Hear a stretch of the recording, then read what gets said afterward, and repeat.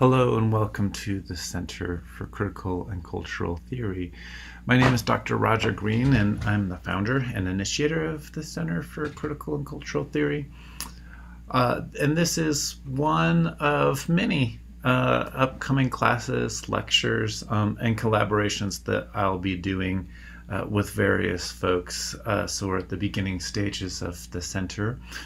And this class is going to be called Homer and the Critique of Western Civilization. We'll be doing these lectures from June to August of 2022. And the main books that we're going to be covering are Homer's Odyssey, the Robert Vagle's translation, and Chigozie Obiama's book, An Orchestra of Minorities, which is in part a rewriting or retelling of Homer's Odyssey. So it's Obiama is a Nigerian author, and he's one of many different writers that we could look at that has dealt with themes from Homer. There will be other writers, thinkers, authors that I will discuss throughout the course, particularly related to critical theory. So for those of you who are familiar with Theodor Adorno and Max Horkheimer, one of their books, for example, is called Dialectic of Enlightenment. It came out in the mid-1940s, and they deal with the character of Odysseus from Homer's Odyssey in their book as well.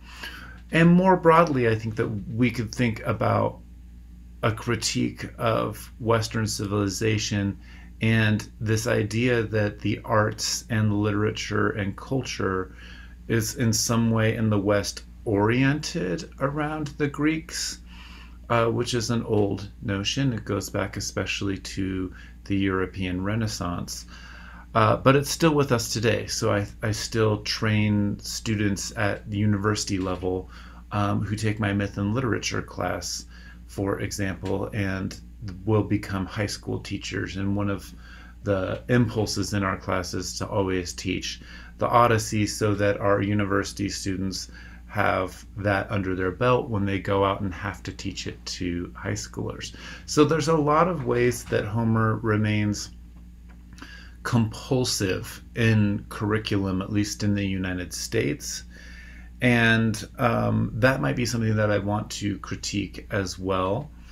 But also not to critique without knowing, some things about Homer. So we will do a close reading of Homer with the idea and the questions in mind about Homer's relevance to 2022 and the ways that he among other authors, Shakespeare, for example, often get used in compulsory curriculum, as I will call it, in ways that, then there's no way that Homer could have, if there is one Homer, right, to begin with, there's no way that that person can anticipate the way that their work is going to be used. Like Shakespeare, as I say in my Shakespeare lectures, didn't really seem to care about, his plays being in print, let alone that people would be reading them and studying them rigorously hundreds of years later, and then having all high school students read some sort of Shakespeare play, or Romeo and Juliet is frequently taught in high school.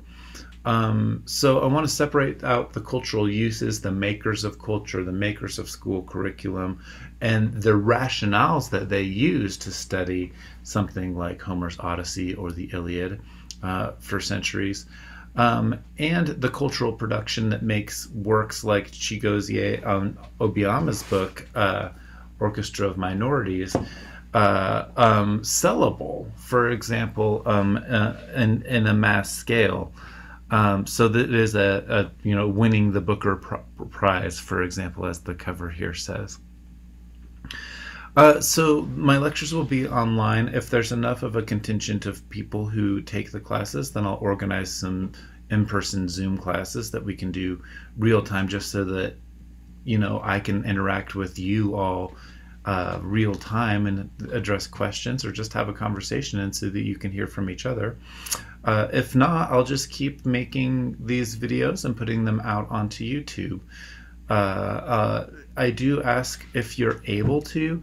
You can support me and the Center for Critical and Cultural Theory on Patreon. You can do it, I mean, as a one-time donation of $50 for this class, or you can do it in installments. I mean, you can do it just like anything, $1 or more, and you can keep contributing to Patreon. If you don't want it to be contributing for month after month because you're watching your budget, then I suggest a $50 donation. But you don't have to. It's a suggested donation. I would like people to follow me on Patreon and contribute if you can, since I'm trying to do this for a living. Okay, I'm going to pull this off of the screen share here and get started with my intro lecture. So let's just jump in, and I'll say a few things about the cultural context off and on throughout these lectures, thinking about that overarching question of how do we read Homer from a critique of Western civilization, from a critique of Eurocentrism and the way that that has inflected versions of the so-called West, as we use the term in colloquial speak. Sometimes I will use the term Euro-Christian as well, and maybe some of you have heard me talk about that terminology in other lectures. But if we jump into Homer here, let's just begin with some background stuff. Most people watching this will already know that Homer is an ancient Greek author. We don't really know completely if it's one person, but there's enough stylistic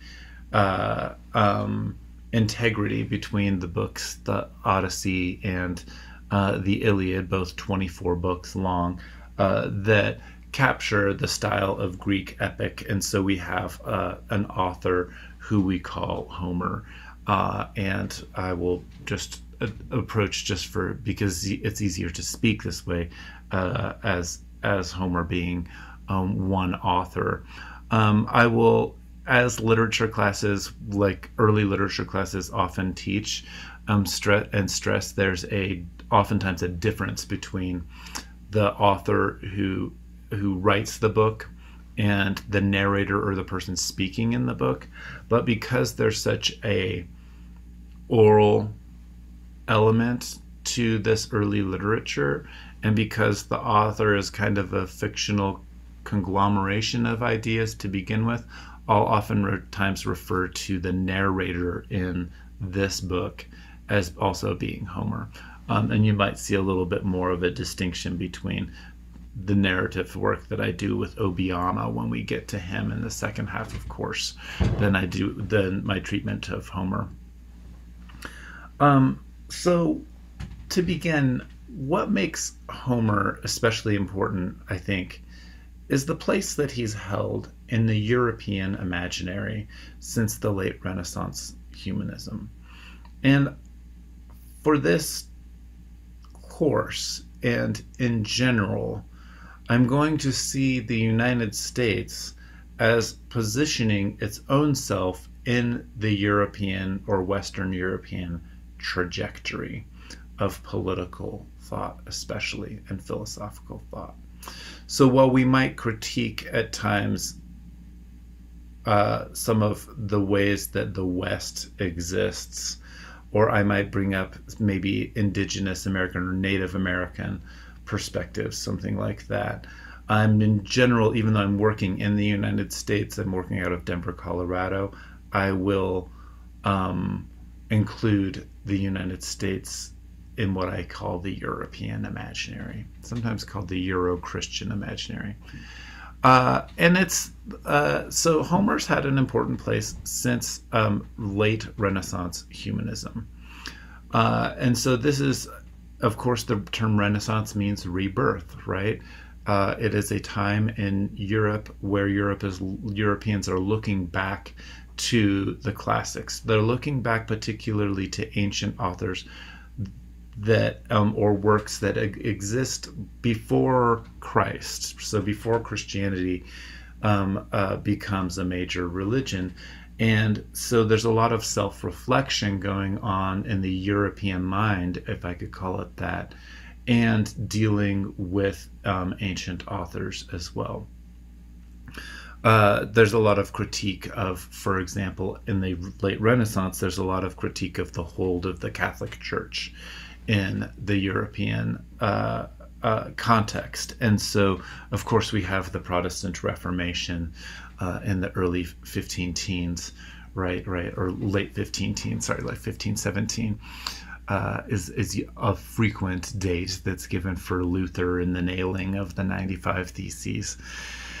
And so there's a lot of turmoil that goes on politically speaking in Europe during the late Renaissance. And that's important because I think we still, in many ways, in our curriculum for schools, and particularly with Homer, Homer has been embedded within the self-critiques that are going on in European civilization during the late Renaissance that might be different than, say, the 20th and 21st century critiques of European civilization that we might have, or post-colonial critiques that might erupt as well throughout our discussions. So Homer has been central. Homer's been something that's school children grow up on for generations, and so just the reception alone to Homer over many centuries becomes something that we can talk about. From a critical theory perspective, we use literature. I am using literature in these courses with a particular aim. So I want to talk for a second here about my concept of literature and what it is. So I'm using a dynamic concept of the literary as a way to track social desire over time. This alone is going to make our approach radically different from most courses on, say, myth and literature, or just on Homer's Odyssey, like a celebration of it. So this is the Center for Critical and Cultural Theory, and what I'm working with here is the idea that literature is not necessarily high art, it's not necessarily the self-conscious writing that presents itself as art, or lots of different definitions that we could use for literature. The literary in culture, as I will frame it for these lectures, is a way that we look at cultural expression, what Stephen Greenblatt calls cultural poetics. Sometimes people call it new historicism. So we look at the cultural context, and then we look at the rhetorical motivations that accompany people expressing something in a cultural context. So that's what I mean by social desire over time. It's not just that one person or one even small group of people really loved Homer over time. It was considered tradition to read Homer over time. And what does tradition do and build up, and why do we maintain some sort of an adherence to that tradition? What motivates us to keep reading Homer, for example, and to have discussions about a critique of Western civilization? So the critical theory perspective takes the idea of literature as a subject matter, but so we could look at different things, different types of writing as literature. So in the Renaissance, for example, fictional novels were not considered literature. Literature was high literature was very much considered some sort of maybe lyric poetry, and maybe not even always a whole bunch of epic poetry, right? So Homer's Odyssey will fall into the category of epic. But later on in the 19th century, for example, with writers like George Eliot or with Charles Dickens, for example, there's a much, after Jane Austen, maybe especially, I should mention her, the shift in what is literature becomes something like the modern novel, right? So the genre of what counts as literature changes over time. That's what I mean, that it's dynamic.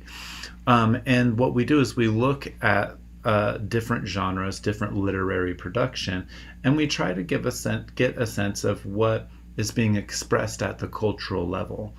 And that's what the Critical Center for Critical and Cultural Theory does. That's what we mean by sort of stepping it back. So we don't read books here for character identification alone. We might identify with as individuals with different characters, but the goal here of studying literature is looking at something more expressive at the level of culture.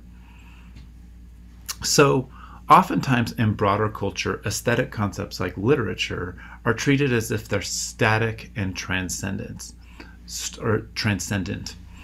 In other words, as if they are eternal and unchanging, like capital L literature. This is what sophisticated people read and do. Instead, we have this, well, not even instead, but in the tradition of the capital H humanities, for example, which I have some problems with in the 21st century, but there's definitely a tradition of the humanities. And in that tradition, it's easy to take art for granted as just always being there. Capital A, art. Art for art's sake, right? Which some of you will know the movement from the late 19th century. It may be valuable and deemed, in a sense, intrinsic, that like the importance of capital A art to our society. But such abstractness can also make that capital A version of art seem the material of museums and only of high culture. And I want to challenge that. So our assumptions about culture, our assumptions about art are very much historically driven assumptions. And that's really what the critical theory angle does to things, is it brings a little bit more of a historical context, and to look at all of a wider swath of what goes in to expressing something like culture. Again, I will use oftentimes Stephen Greenblatt's term cultural poetics instead of new historicism, because I think that the term poetics captures a little bit more of the expressive and aesthetic elements than just saying that I'm bringing a sort of historical critique to it. But very much the classic critical theorists like Horkheimer and Adorno are interested in the interruption of aesthetic ideas with actual history, with material history, right? So you might hear those little echoes of Marxian thought as we go on. So, when we do think of capital A art and high culture, or capital L literature, and museums, there's a good reason for why we associate literature with high art. So literary aesthetics continue to be used today, as they were in the beginning of the 19th century, for example, for social control. The beginnings of literary programs and Viswanathan, I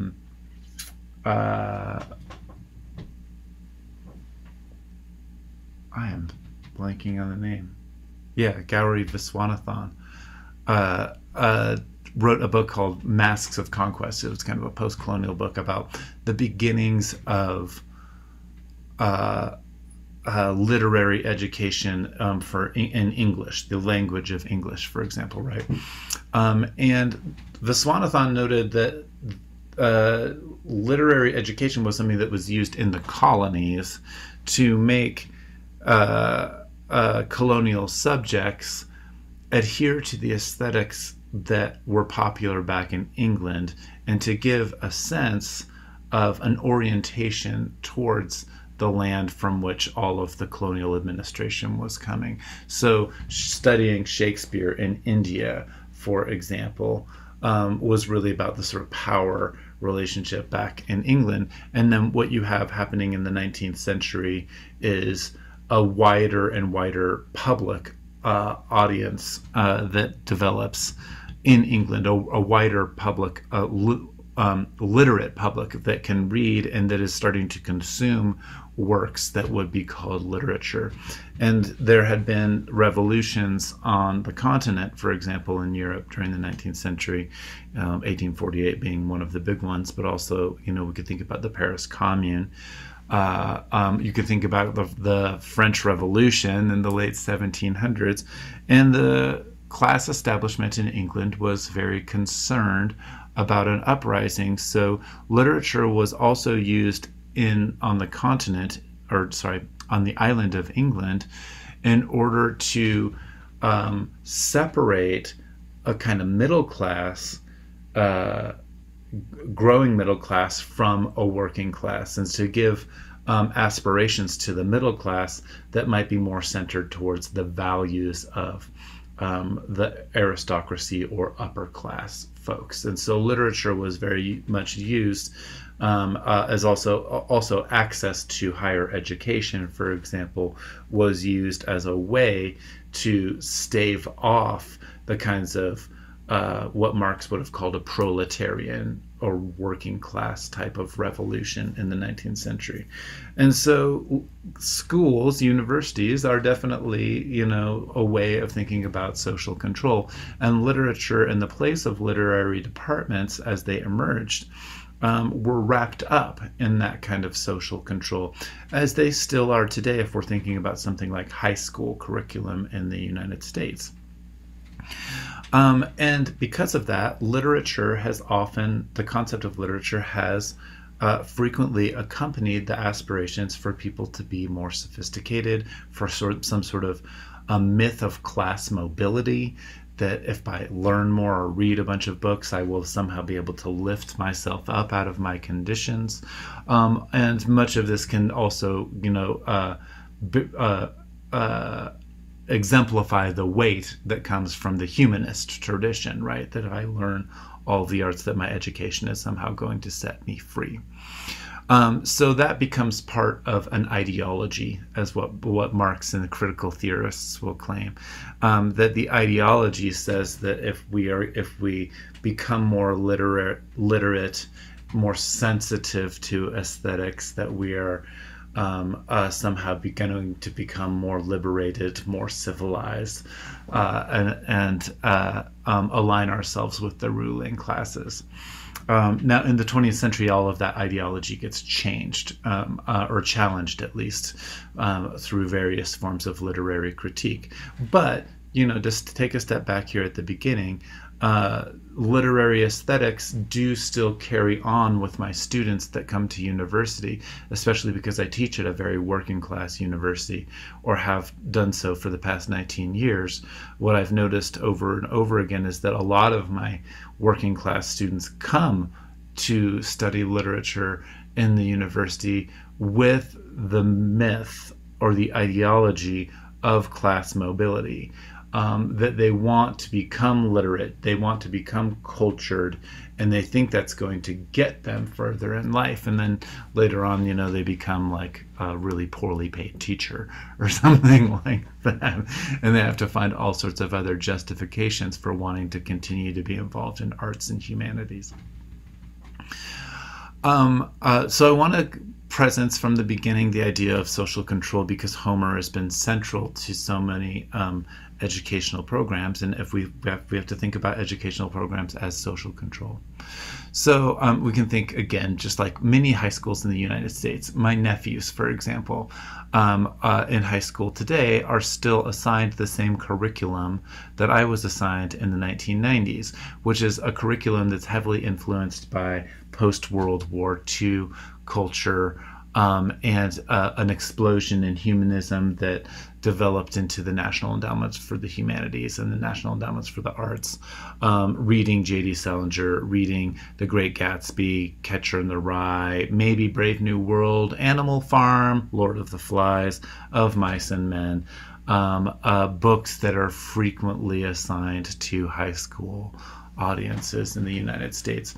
There might be some updating of that curriculum with more recent books, especially books that might follow along the lines of more DEI or diversity, equity, and inclusion concerns. But the fundamentals of the curriculum are still sort of there and have this humanist element. And I'm surprised because, I mean, if you're a kid in the 1960s and you're reading Catcher in the Rye, maybe it's going to feel more timely than reading The Trials and Tribulations of Holden Caulfield in 2022, for example. And so the humanist tendency is to say, oh, no, no, no, no, no, there's this capital A art, capital L literature idea, and the concept of a coming of age novel like To Kill a Mockingbird or Holden Caulfield in Catcher in the Rye is going to be able to be resonant with the teenager from 2022 in ways that correspond with, in some ways, to a teenager reading it in the 1960s. My critical theory approach is going to push against the ideology of humanism and humanistic tendencies to make art and literature into static, transcendent concepts, right? So that will be the way that I frame these lectures. So to identify with those values necessarily, or to identify the values or the ideology of humanism, for example, is not always necessarily to disagree with the values, but I ask you all who are watching and listening to consider what are the social ways that we use literature today in our culture. We can think about it in a lot of different ways. Is it gendered, for example? How many men do you know who go to a book club? How many New York Times bestsellers are geared towards some version of self-help today? So if we think about what is literate or literary culture today, how much of it really is fiction? How much of it is poetry? How often do you see a book of poetry on the New York Times bestseller list? And of course we could ask, why does selling the bestseller list, like what does that tell us about our assumptions about whether or not literature or art is effective too? So we could talk about issues of consumption or consumer society. To the extent that more affluent schools in our communities, especially in the suburbs, have been able to update the classic reading lists, the driving force, as with mainstream book publishing in the New York industry, which is very much the controlling industry still in the U.S., much of current literary production is focused and fueled by an attention to the values of inclusive excellence or diversity, equity, and inclusion. I imagine that most of my viewers will have a sense that the language around race, language around gender, more so probably than class, are going to be driving a lot of the concerns of literary production at least in the United States today. Following closely behind that might be issues of ability and disability, sexuality, sexual orientation, gender expression, and just gender in general. So gender expressivity, spectrum-based gender issues, so transgender issues, intersex issues, might be driving issues of gender fluidity, for example, as opposed to a static kind of sexual orientation, might be driving things. So those identity categories, which are identified by ideological driving forces like the American Association for Colleges and Universities, will advance those identity categories, and those attention to them drives literary production and drives educational production in the United States. To point that out necessarily is not necessarily to disagree with some of the agenda, but it is to look at where power is and how power disseminates into the kinds of discourse that we speak.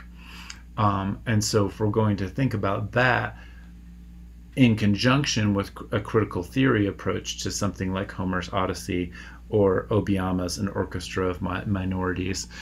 We need to think critically about what drives literary production today as well, because that will drive the concerns of us as readers. It'll just drive the concerns of those who want to continue to take this class and engage with my lectures. It'll definitely decide for some people who won't take this class, because they'll say, like, well, Roger isn't being diverse enough. Why are we even talking about Homer's Odyssey today? Isn't this just a reorientation towards Eurocentric culture? All of those types of questions that will be floating around a class like this. So I want us to just be attentive from lecture 1 here, in terms of what are the motivating forces, just to have an active, ongoing, inquisitive relationship about what the motivations are, or the motivating forces are behind literary production, and our assumptions about literary aesthetics. Again, my approach is to say that literary aesthetics, or the concept of the literary, is not something we should throw out because it's historically a classist idea, for example, but that the way I will approach the concept of the literary is that it is a way to track social desire over time. For more than 500 years, Homer's Iliad and Odyssey have widely been read as foundational to Western civilization. Closely related and especially important in Anglophone or English-speaking culture has been Virgil's Aeneid. Hero worship was often used to hold young boys' interests as they learned Latin and Greek. Traditional education drew on British histories inflected by Virgil's Aeneid that had been imagined since Geoffrey of Monmouth in the 11th century, when he connected Arthurian legends to the survivors of the Trojan War. It's important to see, then, how deeply enmeshed English literature is to the imagination of the Trojan War. For example, drawing on Geoffrey of Monmouth's 1136 History of the Kings of Britain, the anonymous poet of the poem Sir Gawain and the Green Knight, which was written around the year 1300, we'll say, he writes this. So these are actually the opening lines of a translation from Middle English to Modern English of Sir Gawain and the Green Knight. It opens like this. Soon as the siege and assault had ceased at Troy, the burg broken and burnt to brands and ashes, the traitor who trammels of treason there wrought was tried for his treachery, the foulest on earth.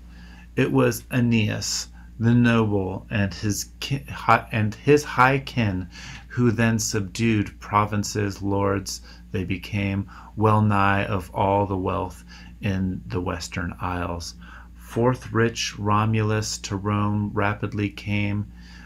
With great business that burg he builds set up first, and names it with his name, and now it has.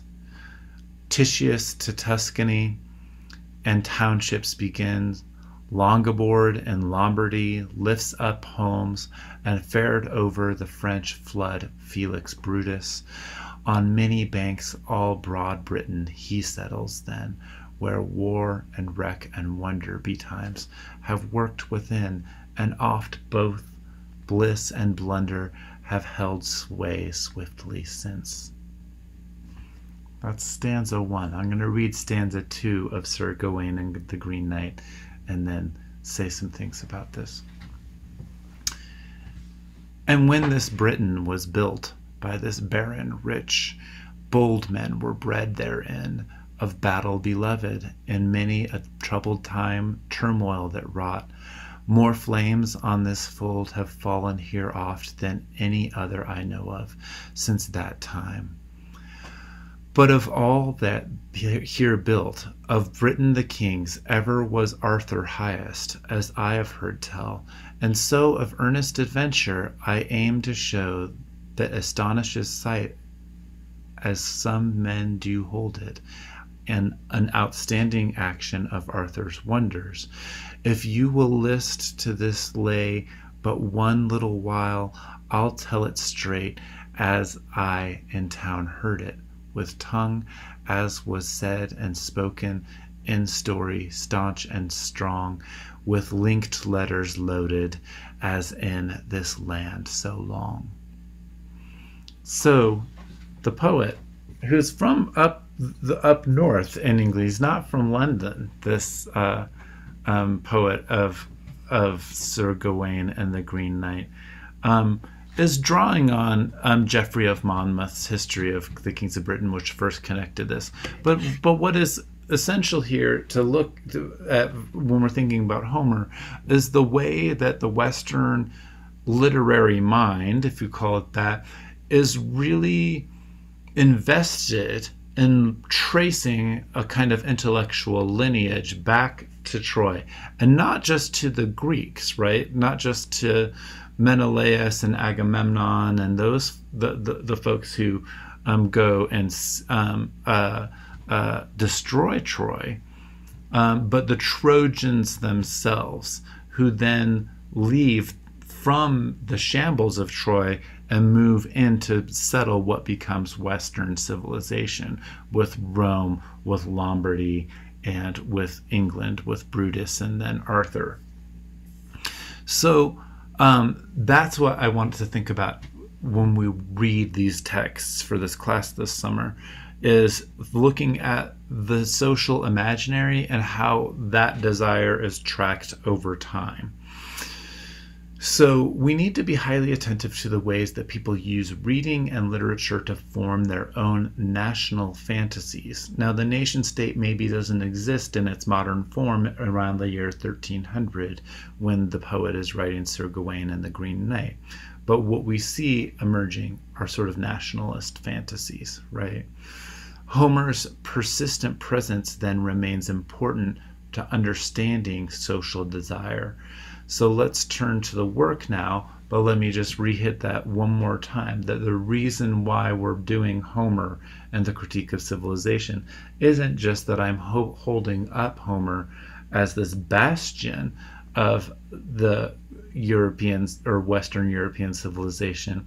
It's that we're attentive in a critical theory sense to the ways that Homer's texts have been used to build the very identity category that we might associate with the West itself, and with Western Europe.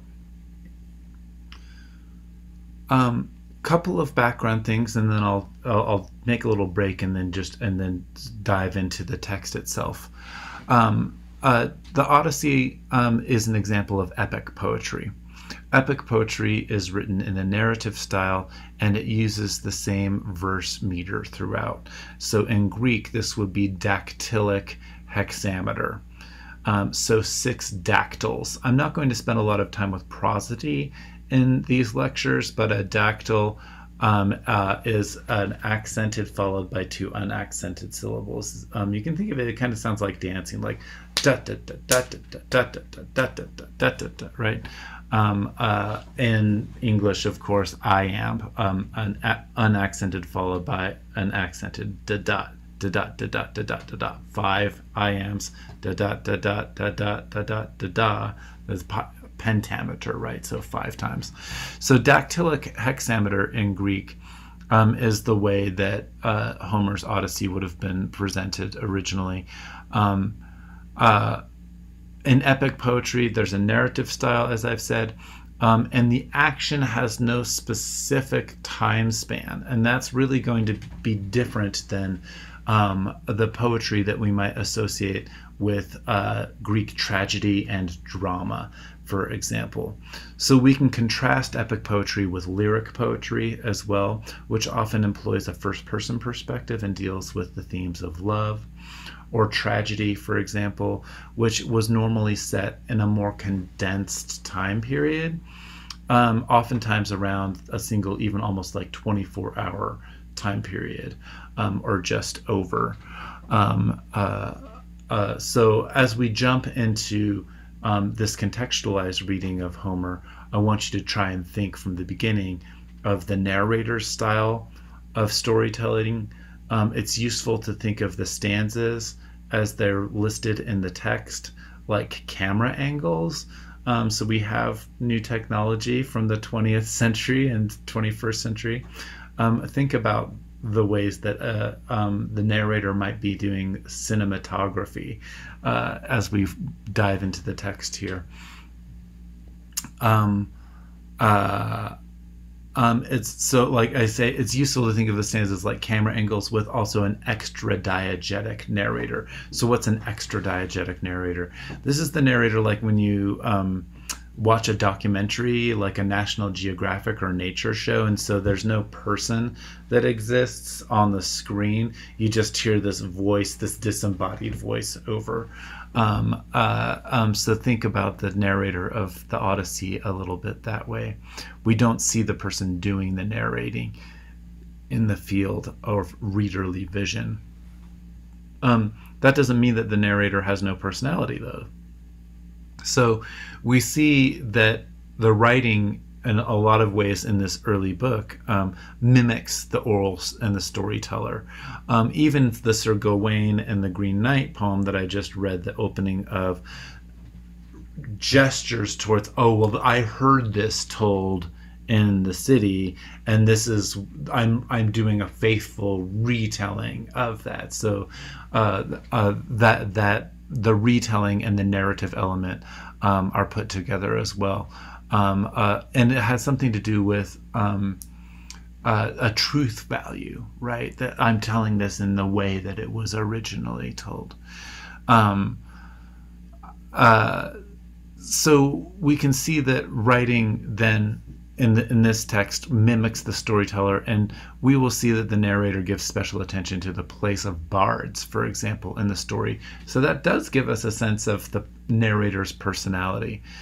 For ease of discussion, as I've already said, and because we know little about the supposed author Homer, who is likely a fiction composite of many, I'm going to call the narrator again Homer in these lectures. Normally we don't want to confuse the author with the narrator in the piece of literature, but I will do so frequently as I jump into what will now be contextualized readings, and I'm just going to go book by book in my lectures. So a good way to do this class is for you to do your own reading first. Think about it. Take notes if you like, and then my lectures will give context and background and other ways to think through the text. I'm going to approach the lectures assuming that my readers don't have a really broad knowledge of Greek culture or Greek mythology. That's just a teaching device that I will use for a broad audience.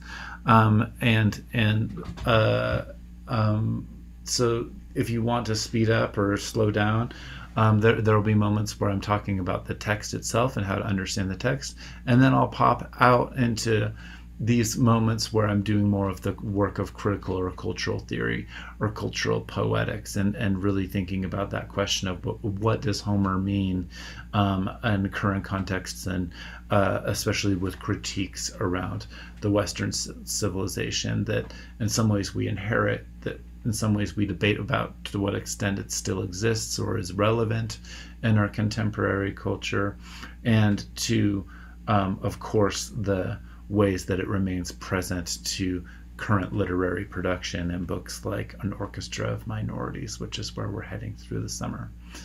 Thanks for listening to this opening lecture. I'm going to close this down and then pick up again with diving straight into Homer's Odyssey.